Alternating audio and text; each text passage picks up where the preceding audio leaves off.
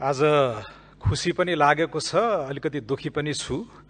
खुसी यस मानेमा कि म नवनिर्वाचित सांसदका हैसियतले यस गरिमामय सदनमा प्रवेश गरे लगत्तै सायद पहिलो पटक नै होला अहिले चालू वर्षको बजेटको बारेमा प्री बजेट छलफलमा सहभागी हुने मौका पाएको थिएँ र वैशाख 25 र जेठ 9 मा गरेर दुई पटक मैले केही यो जुन हाम्रो कर्मकाण्डी एउटा रिदम छ त्यसको बारेमा चाहिँ अलिकति आलोचनात्मक ढंगले कुराहरू राखेको थिएँ। हामी के गर्छौं भने विनियोजन विधेयकको सिद्धान्त र प्राथमिकता लिएर आउँछौं, त्यसपछि केही समयपछि नीति तथा कार्यक्रम सम्मान्य राष्ट्रपतिज्यू मार्फत वाचन गराउँछौं यहाँबाट र त्यसको लगत्तै हामी बजेट लिएर आउँछौं र त्यो बजेटको प्रारम्भिक खण्डमा ठ्याक्कै यही सिद्धान्त र प्राथमिकता पनि दोहोर्याइएको जस्तो हुन्छ र त्यतिबेला अब यत्रो यो सामूहिक यो कलेक्टिभ टाइम र एफर्ट सबै जोड्ने हो भने, अहिले मेरो सचेतकज्यूसँग म सल्लाह गर्दै थिएँ, त्यो घण्टाहरू सबै जोड्ने हो भने आवर्सहरू धेरै नै हाम्रो सामूहिक व्यय चाहिँ भइराखेको छ। यसलाई अलिकति सुधार्न सकिन्छ कि भनेर मैले त्यतिबेला पहिलो त यो अलिकति समय दिन पर्यो, सांसदहरूले बोल्ने र यो कुरा बजेटमा रिफ्लेक्ट हुने, त्यो प्र्याक्टिकलै थिएन।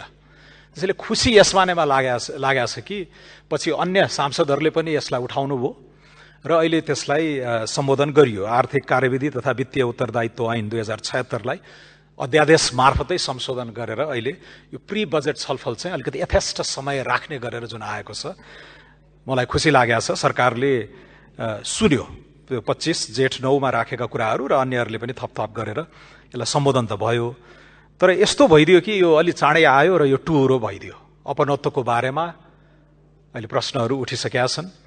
अब अविच्छिन्न उत्तराधिकारको अवधारणा अनुसार प्रधानमन्त्री एकै हुनुहुन्छ, सरकारकै धारणाको रूपमा चाहिँ यसलाई ग्रहण गर्न सकियो पनि, तर अर्थमन्त्रीमाथि अलिकति विशेष जिम्मेवारी हुने र उहाँले आफैले लिएर आएको सिद्धान्त प्राथमिकतामा टेकेर बजेटहरू तय हुने भए भएर यो अलिकति बेमेलको अवस्था चाहिँ यसपालि आएको छ। तर मानौ, शंकाको लाभ दिउँ, सुधार गर्नुपर्ने कुराहरू, पुनर्लेखन गर्नुपर्ने कुराहरू अहिले आएका छन्।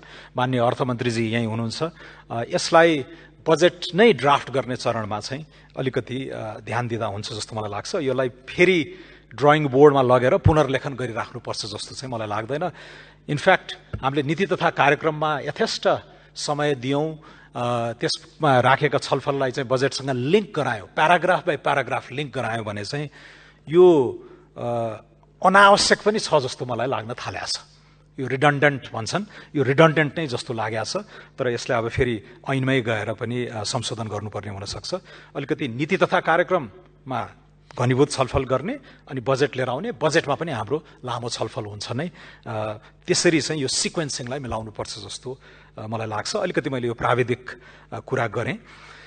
अब सब्स्टेन्समा म यो 81 र 80 को विनियोजन विधेयक, 80 को पनि मैले पल्टाएर हेरेँ, 81 को पनि ल्याएर हेरेँ। यो हेरिसकेपछि चाहिँ त्यति दुःख कम भयो। यो अर्थमन्त्रीजी आफैले पढ्नु भएको छ भन्ने कुरामा पनि मलाई शंका लागेको छ, किनकि हुबहु नै लगभग छ। सिद्धान्त हेर्नुभयो भने 6 वटा सिद्धान्त लेखिया थियो 80 सालमा र यो 81 कोमा पनि 6 वटा सिद्धान्त छ। 6 वटा लगभग समान छन्, एउटामा मात्रै अलिकति तलमाथि गरिया रहेछ। माननीय अर्थमन्त्रीज्यूको म ध्यान आकृष्ट गर्न चाहे। अब दिगो तथा आर्थिक वृद्धि छ नम्बर 1, सामाजिक क्षेत्रको विकास नम्बर 2, जलवायु परिवर्तन दिगो विकास नम्बर 3, संघीयताको सबलीकरण नम्बर 4, नम्बर 5 मा निजी क्षेत्रको मनोबल वृद्धि, नम्बर 6 मा सुशासन प्रवर्धन भनिया थियो गत साल। यसपालि ठ्याक्कै त्यही नै लिस्ट छ, तर संघीयताको सबलीकरण र यो सुशासन प्रवर्धनलाई गाभिएछ। त्यसलाई 5 नम्बरमा संघीयता र सुशासन एउटा बुँदा चाहिँ थपिया छ र त्यो चाहिँ सार्वजनिक वित्तको सन्तुलन र विनियोजन कुशलता भनेर यसपालि चाहिँ त्यो नयाँ थपिया छ। त्यो थपिएको कारण चाहिँ के हो भन्दाखेरि अर्थमन्त्रीजीले जब बजेट लिएर आउनुभयो, यो अब बोलीचालीको भाषामा यो हावादारी बजेट भनेर हामीले भन्यौं बाहिर, यहाँ अलिकति विनयशीलताका आधारमा हामीले यो आय र व्ययको अनुमान हो बजेट भनेको। आयको अनुमान अविश्वसनीय छ, व्ययको अनुमान इच्छा प्रेरित छ भनेर भनेको थिए। इच्छा प्रेरित भनेर विशफुल भन्न खोजेको थिएँ मैले त्यतिबेला। अर्थमन्त्रीजीले त्यसलाई सकारात्मक रूपमै लिनुभयो। इच्छा प्रेरित त हुनु पर्यो नि भनेर भन्दै हुनुहुन्थ्यो। अब हिजो 8 महिना हामीले टुङ्ग्यायौं। अघि एकजना मान्यजीले 6 महिना पुरानो डाटा यहाँ प्रस्तुत गर्दै हुनुहुन्थ्यो। यो डाटाको मामिलामा चाहिँ नेपालले राम्रै प्रगति गरेको छ। हिजो साँझ 5 बजेसम्मको आँकडा चाहिँ हामीले हेर्न सक्छौं फाइनान्शियल कन्ट्रोलर जेनरल्स अफिस fcgo.gov मा गएर। र हिजो 5 बजेसम्मको हाम्रो सार्वजनिक वित्तको हालत हेर्यौं भने असाध्यै दयनीय छ। 1751 अर्बको बजेटको आकार थियो जेठ 15 मा। अस्ति उहाँले अर्धवार्षिक समीक्षा गर्दाखेरि स्वाट्टै त्यसलाई घटाउनु भयो। 1751 यो हावादारी छ, यो हुँदैन भन्दाखेरि 1530 मा ल्याएर सुटुक्क चाहिँ घटाउनु भएको थियो। खर्चको स्थिति हेर्ने हो भने झण्डै हामीले 800 अर्ब, हिजो 801 अर्ब हामीले खर्च गर्यौं।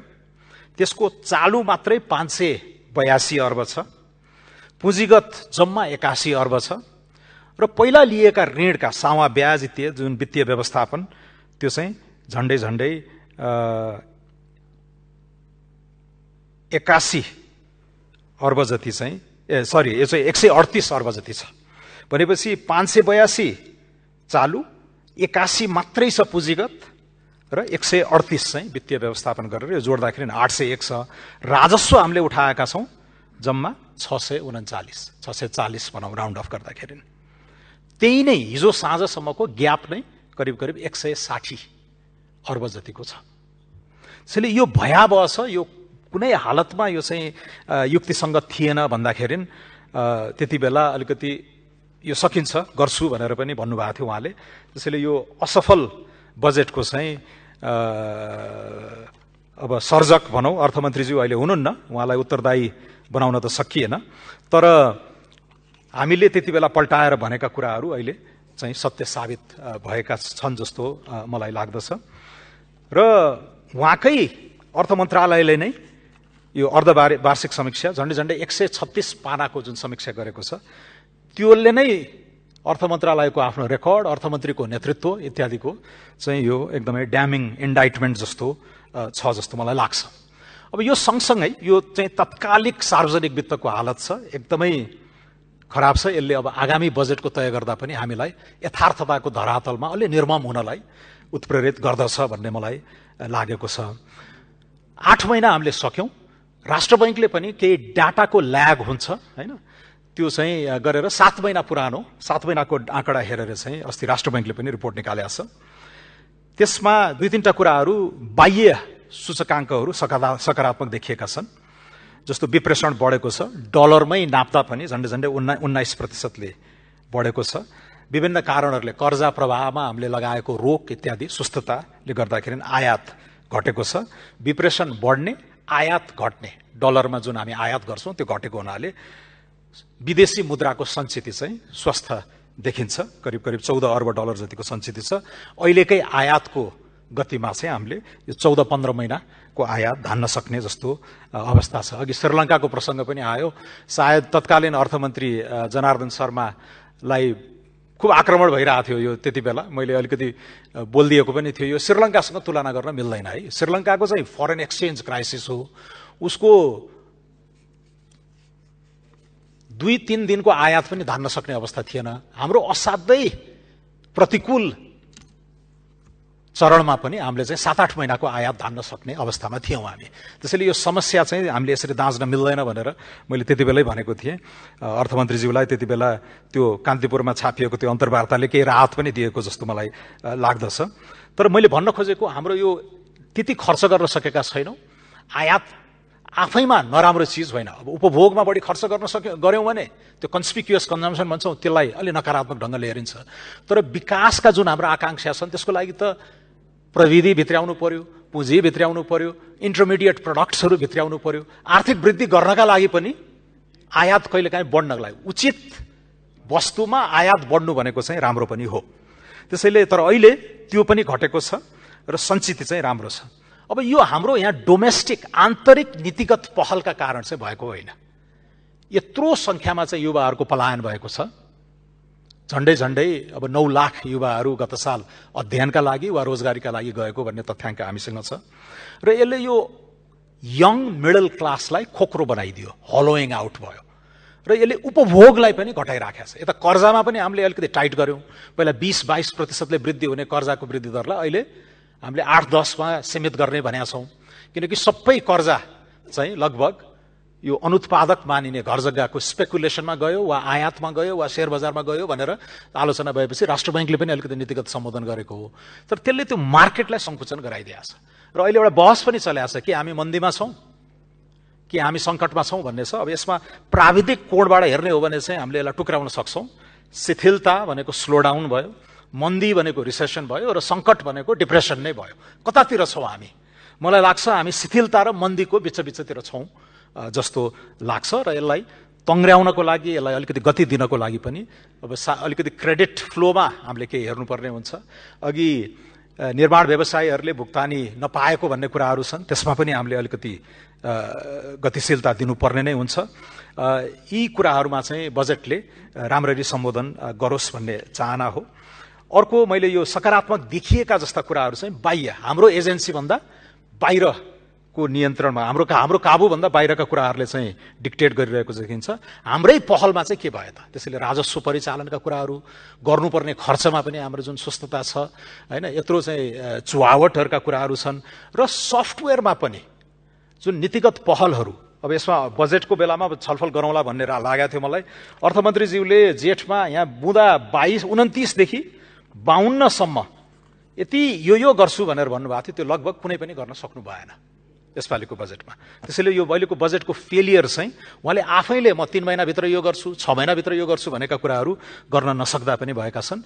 त्यसमध्ये अलिकति मैले उहाँलाई अब क्रेडिट पनि दिउँ, लगानी सम्मेलन गर्न खोज्दै हुनुहुन्थ्यो। लगानी सम्मेलनको मेसोमा चाहिँ 12-15 वटा ऐनहरू म सुधार गर्छु भनेर एउटा पहल पनि गरिएको थियो। एफएनसीसीआई, सीएनआईहरूको कन्फिडेन्स जितेर पहल पनि भएका थिए। त्यसलाई चाहिँ राम्रो कामलाई निरन्तरता दिनुपर्छ। वर्तमान अर्थमन्त्रीज्यूलाई पनि ती निजी क्षेत्रको एक किसिमको एन्डोर्समेन्ट पनि भएको, सरकारले गर्छु भनेकै कुराहरूलाई चाहिँ कन्टिन्युटी दिउँ जस्तो सल्लाह म यहाँहरूलाई दिन चाहन्छु।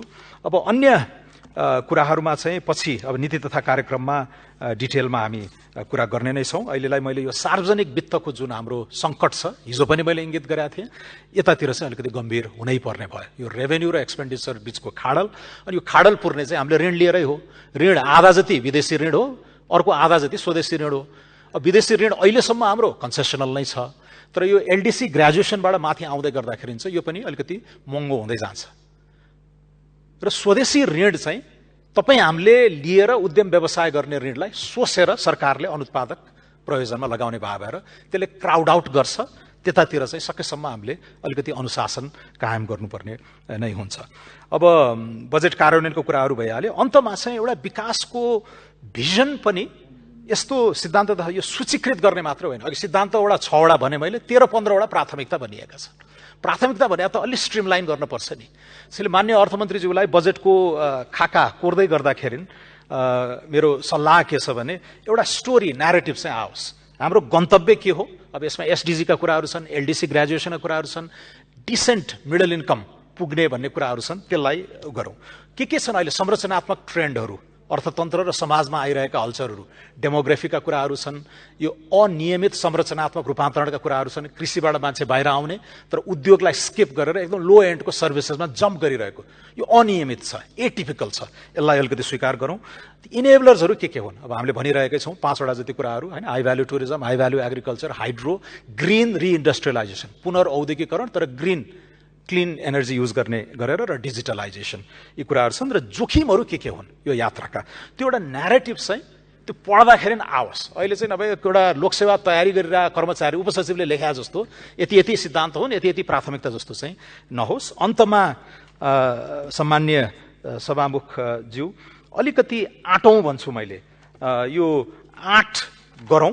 एकजना डेनमार्कका दार्शनिक थिए सोरेन कियरकेगार्ड भन्ने, उनले भनेका छन् to dare is to loose once footing मोमेन्टरीली, not to dare is to loose one self. अर्थात् आँट र अठोटको जोखिमले तत्काललाई केही क्षति भएको जस्तो त लाग्छ, तर मौन उदासीनताको कायरताले आफ्नै अस्तित्वलाई पनि ध्वस्त पार्छ। यो स्पिरिटलाई मलाई लाग्छ हामीले बजेटमा पनि गर्नुपर्ने हुन्छ, किनकि मैले इङ्गित गरिरहेको छु केही निर्मम प्रयासहरू पहलहरू गर्नुपर्ने हुन्छ यो खाडल अलिकति विषम नै बन्दै गइरहेको छ। यसतिर ध्यान जाओस् र हाम्रो अहिलेको गठबन्धनले अथवा अहिलेको संयुक्त सरकारले साझा न्यूनतम कार्यक्रम पनि तयार गरिरहेको छ। आज नै हामी यसलाई अन्तिम रूप पनि दिनेछौँ। त्यसले पनि आगामी सरकारको नीति तथा कार्यक्रमलाई निर्देशित गर्ने नै छ। त्यतातिर पनि माननीय अर्थमन्त्रीज्यूको म ध्यान आकृष्ट गर्न चाहन्छु सम्माननीय सभामुख मार्फत। हस्त अहिलेलाई मैले छोटो टिप्पणी यति राखेँ। धन्यवाद। अब माननीय सदस्य श्री ज्ञानबहादुर साई, समय 10 मिनट। त्यस पछाडि माननीय सदस्य श्री रेखा यादव।